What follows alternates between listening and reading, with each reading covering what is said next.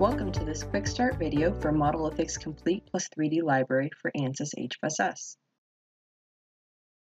In this quick start video, we'll go over several topics. What is the Modelithics Complete plus 3D Library? Why are Modelithics models important? We will discuss what are Modelithics Microwave Global Models, and we will also offer procedures and tips for using Modelithics models. What is the Modelithics Complete plus 3D Library? This is Modelithics' premier product. It is a large collection of simulation models for passive RF and microwave components and consists of several sub-libraries. The Complete plus 3D Library consists of the CLR library, which is a collection of capacitor, inductor, and resistor component models. These are the microwave global models that we will be discussing later.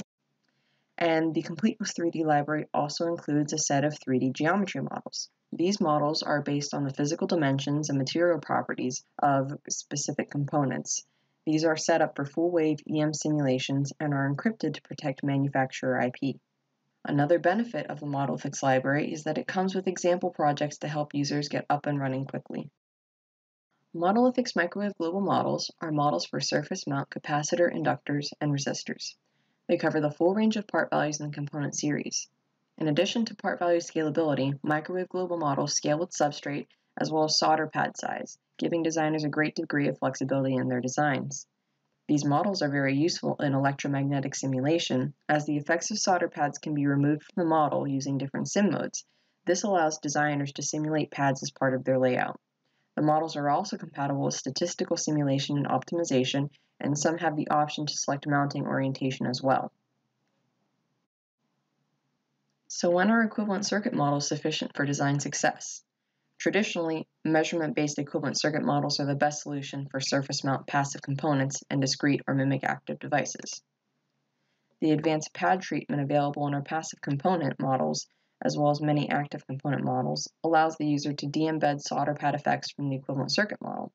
The user can then include their own custom pads as part of an EM co-simulation.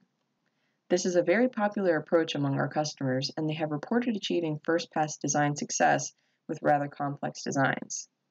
These equivalent circuit models are flexible and can be simulated quickly.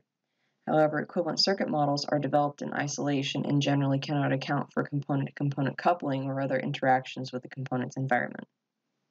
Here's an example of a circuit where equivalent circuit models in planar EM co-simulation were able to accurately predict the fabricated circuit performance. Shown here is a 5 GHz elliptic high-pass filter, originally designed using New Hertz Technologies filter solutions software. This particular filter was built on a 20 mm Rogers 4003C substrate and uses a combination of discrete SMD components, which are the capacitors, and distributed elements, which are the radial stubs, to achieve the desired filter response. The measurement data is shown in the dashed blue line. The circuit simulation results are shown in red and provide a reasonably good prediction of the measurement data performance. However, compare this to the improved results using planar EM co-simulation, shown in magenta. Using EM co-simulation, we were better able to capture the out-of-band performance. So when are 3D simulations needed? When using components in close proximity to each other, or other structures where coupling is likely, 3D simulations are crucial to design success. In this example, an evaluation board for a 2.4 GHz SMD antenna was simulated with a matching network of inductors in close proximity. As can be seen from the E-field plot shown, there is coupling occurring between the components in this layout that the designer may need to address. In this example, 3 capacitors are being simulated in close proximity in chunk configuration on a 50 ohm line. The distance between the capacitors is being varied from 1 to 5 substrate heights in this animation. This demonstrates the strength of the component-to-component coupling seen in this particular configuration. Here are the S-parameter results for the capacitor coupling example shown on the previous slide. On the left, comparison of measurement data, shown with symbols, and circuit simulation of the layout, shown in solid lines, is shown for the 3 capacitor spacings. As can be seen, there is a notable shift in the measurement results from what the circuit simulation alone predicts. On the right, the measurement is compared to a 3D simulation of the same layout with the capacitors. Notice that the 3D simulation is accurately predicting the shift seen in the measurements.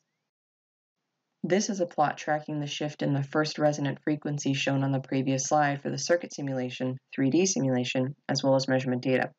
The largest discrepancy occurs for the closest capacitor spacing, as would be expected since the circuit simulation is unable to capture this behavior. As the spacing is increased and therefore coupling decreases, the three results show a better match. In a similar example, two shunt inductors were placed in close proximity, and the shift between circuit simulation and measurement data can be seen in the top plot. Compare this to the accuracy that the 3D simulation provides in the bottom plot, and it can be seen that 3D simulations offer designers a great advantage in predicting and correcting these sorts of shifts prior to fabrication, saving time and money. In our final example, a co-simulation combining 3D simulation of a QFN package mounted on an aluminum motherboard as well as measurement data of a MMIC amplifier is shown. The green trace shows a measurement of the MMIC amplifier in isolation. No bond wires or packaging are included. The blue symbols show a measurement of the MMIC mounted inside of the QFN package. The red trace shows the result of the 3D co-simulation of the package, bond wires, motherboard, as well as the S parameter data of the MMIC in isolation. Now we will demonstrate how to use the Modelithics Library in Ansys HFSS. Our first demo will be accessing the Modelithics Library in an Ansys electronics desktop project. We will show you where to find the Microwave Global Models, as well as where the 3D geometry models are located in the palette. We will also cover palette organization, as the models are organized by vendor. We will cover the various model parameters available, as well as what are sim mode and pad mode. For more details on this, please see App Note 57 on our website. We will also get familiar with additional features like solder mask, solder paste, etc. We will show you how to access model information datasheets, as well as the information that is covered by these datasheets. We will go over where to find example projects, the user manual, and release notes, as well as where to find application notes, model listings, and other literature on our website. The Modelithics Library offers designers many distinct advantages, one of which being consistent measuring and modeling techniques. All of our models are measurement validated and are documented with a model information datasheet. The models also include advanced features such as scalability to precisely customize your design, real-life parasitic effects, mode options to remove these parasitics, and flexible treatment of solder pads. We offer exceptional EDA support for our products and support many different EDA tools. Special order and custom data and modeling is available as well. Please check out the Modelithics website for more information. Now let's go over how the Modelithics Library looks in Ansys HFSS. The Modelithics Library is organized by vendor, so to see the full listing of library models, just click the plus sign next to each vendor name.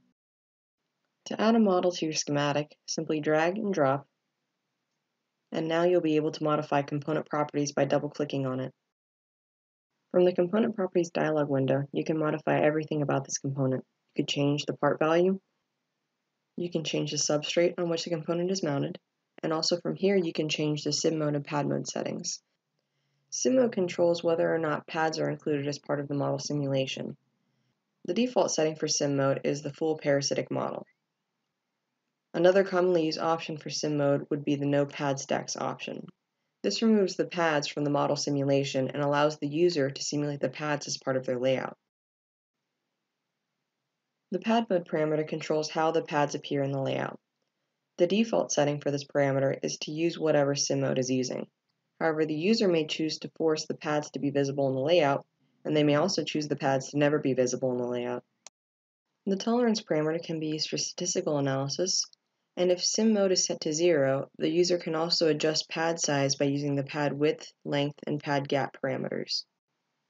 Some of our capacitor models also have an orientation switch, allowing the user to choose whether the part is mounted in a horizontal or vertical orientation. Additional parameters available to the user would be the solder mask, solder paste, pad angle, and pad and model parameters. The solder mask and solder paste parameters control the inclusion of a solder mask or solder paste layer in your layout. The pad angle and pad and model parameters give the user additional control over the pads. To view the Modelithics datasheet, go to the Component tab in the Properties dialog window, and then go to the Info field. Now the datasheet will open up. Model information datasheets contain a lot of useful information about how the model was developed. Things such as case size, part value range, validation frequency range, substrates used to extract the model, and pad sizes are included. Also, model reference planes and other useful information can be found under the Technical Notes section. Similarly to Microwave Global Models, 3D component models can be added to an HFSS design by going to the Component Libraries window. Here you will be able to see the Modelithics 3D Library. Once again, all of the models are organized by vendor, and by expanding each item, you'll be able to see the full model listing. To add a 3D model to your design, simply drag and drop, just as we did with the Microwave Global Models, and you will see the 3D model in your design window. To view the model information datasheet for a 3D component model, simply go to the 3D component name under the project tree, and from here you'll see an Info tab. Navigate to the Help field, and the 3D component model datasheet will open up. Once the Modelithics Library is installed on your computer, all of the example projects will be available under the C Modelithics Examples for Ansys HFSS folder. Modelithics application notes related to HFSS can also be accessed from this folder. The release notes and user manual will be available under the Modelithics documentation folder in the installation location on your hard drive. The Modelithics website is the best place to go for information about our model offerings, as well as resources for designers. You can view the full Modelithics library listing by going to the Products tab and then by navigating to the desired sub-library. The Complete Library will show all passive, active, and system-level component models available. To view the 3D model listing, go to the 3D Models section. To view Modelithics application notes, simply go to the Literature tab and then navigate to the Application Notes link. If you need support, please don't hesitate to contact us by going to the Support tab on our website and then either sending us an email or giving us a call. Thank you, and we hope you enjoyed this quick start video. Please contact us if you have any questions or need assistance.